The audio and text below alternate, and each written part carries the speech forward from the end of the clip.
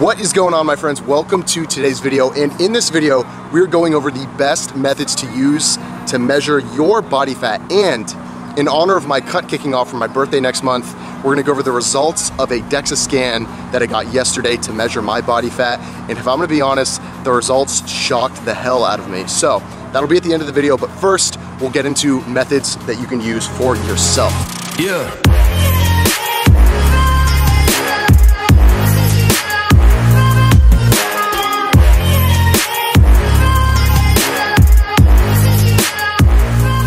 Coming at you guys from beautiful Houston, Texas in a wonderful Airbnb. I'm at Christian Guzman's summer shredding event. Excited to be here this weekend, network, meet awesome people, hang out. So let's get into it. And right before we get into these methods, I will say that there is no current method today that can measure your body fat with 100% accuracy. Even the most accurate of readings have a margin of error, 1% or so, okay? And then the second thing is, the best way to measure your body fat, whether you use skin calipers, DEXA scan, whatever, is the same time during the day, ideally in the morning when you're on an empty stomach. Guys, the order that these are gonna follow is the most realistic method that you can use. So first is the skinfold calipers. Now, this has been a method that's been around for over 50 years. It's very easy to do, and it essentially measures the subcutaneous fat below the layer of your skin, okay? You know, you can do this in a gym setting, you can order them off Amazon and do it at home.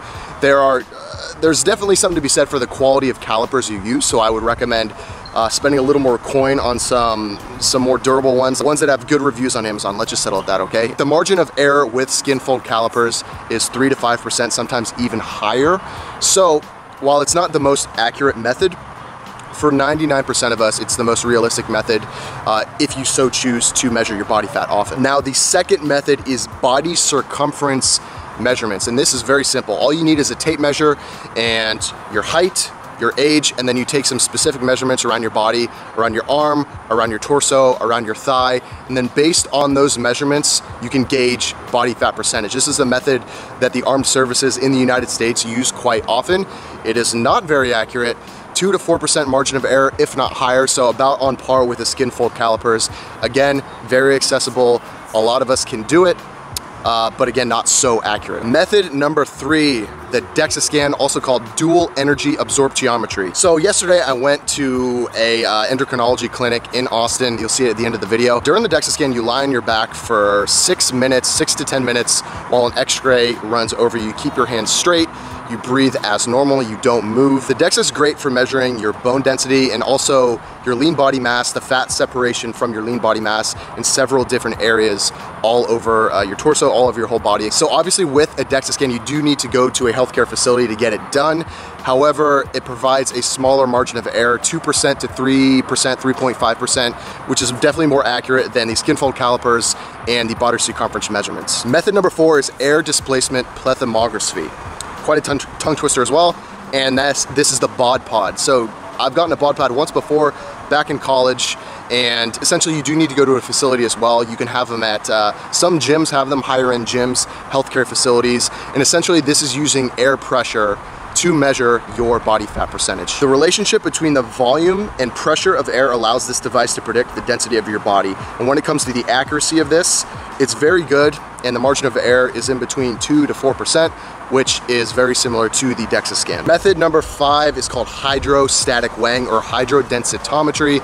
It's underwater weighing. Again, measuring your body fat based on density. This technique weighs you while you're submerged underwater after exhaling as much air as possible from your lungs. Now, when the testing is performed perfectly, the margin of error is as low as 2%. So these 5 methods I've just highlighted, of all of them, the most accurate would be the underwater testing, the least accurate probably skinfold or body circumference measuring. Now, as I've been talking through these 5, you can notice as the accuracy has been increasing, as in going from 5% accuracy down to 2% margin of error, the ease of access, unfortunately, has been decreasing, all right? So that's kind of the trade-off that we pay to get to some of these more accurate methods. So which method is best for you to use? Well, that depends. We have to answer some questions here. What's the purpose of you measuring your body fat percentage? For me, example, I wanted to get the DEXA scan, which is a reasonably accurate measurement because I'm documenting this cut for you guys and I want to get an accurate reading, okay? However, For 90% of us, that level of accuracy is not needed.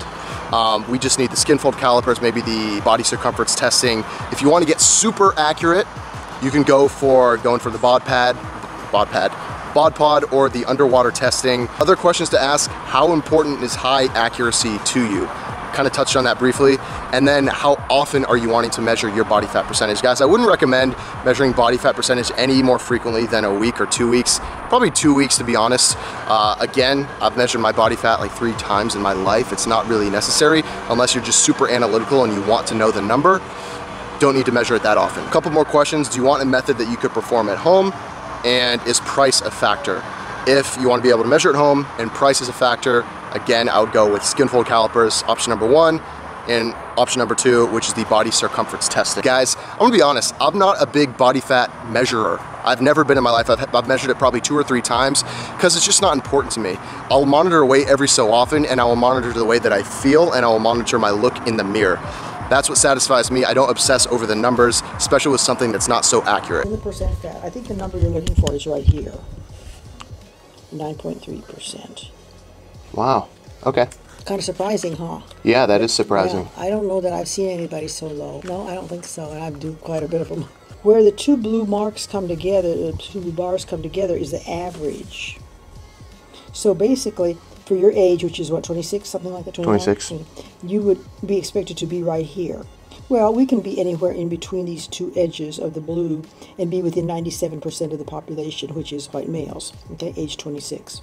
You're over here, your percent body fat is way down here at the low end of that range. Wow. So that's that part. Now here's another graph, and this is basically just BMI, body mass index, just your height and weight. Okay. Okay, so yours is right here. Because of your weight. Oh my gosh. This is the normal. So you'd be thought of as obese if you just had the body mass index. But here you have more information here. Okay. Yeah. You have your percent body fat, which this doesn't have a percent body fat. It just says height and weight. Sure. Yeah, the BMI is quite off. Yes, it is. Very much so. Yeah, this is the bone mineral density, and this is age. And again, we would expect you to be right here. That's a 0. And your value is way up here. Your bone density, bone mineral density, is much higher than the average man of a white male of age 26. Much higher. Yeah. So guys, as you can see, 9.3% body fat, which is honestly very shocking to me. I was expecting something honestly a lot higher. You can see on the screen now, me kind of just showing you what my physique looks like. This is after 3 days being on this cut, on this diet, getting myself back on track. Bloat has gone down. I feel a little bit leaner, actually quite a bit leaner after 3 or 4 days of tracking macronutrients. Again, here they're on the screen. This is what I've been tracking at this past week. Yeah, just to go over these results again, I'll put some flyover on the screen, but really cool. 9.3% body fat is the reading, and it has the regions of my body reading through all the body fat percentages there. Guys, honestly, the DEXA, I would guess I'm realistically at 11 or 12%, potentially even 13%, just based on, I don't really have anything else to base it on. It just honestly, I just think this is low, and a lot of times when I've seen DEXA scans, the readings have been fairly low, just from looking at other people's on YouTube and whatnot, but it's pretty interesting to see. And then this goes on to talk about just body mass index in general. Goes on to talk about bone mineral density. It's interesting to see that I'm at the low end of the spectrum on the total body fat graph for individuals my age, white males, 26, but then I'm obese on the BMI scale, which we know that's complete BS. No one should go by the BMI scale ever. So this is the starting point, I guess. I think I may do this again in 2 to 3 weeks to see what the reading is like, but if I'm truly at 9.3 right now, which, by the way, I look kind of obese in these X-ray photos. It's very funny. If this is truly me, then I would hope to get down to 6% or lower for the beach, which is going to be tough and mentally taxing, but we could do it because we're strong human beings. So it's going to be a quick video, guys. Thank you so much for watching. Pretty informative. Didn't really show you much of anything going on, no workouts, but that will come in the next video because we're back on it. And I'm gonna take you guys through this cut. Who knows, maybe I'll continue it and do something a little more exciting than just go to the beach. But we'll see. See you in the next one.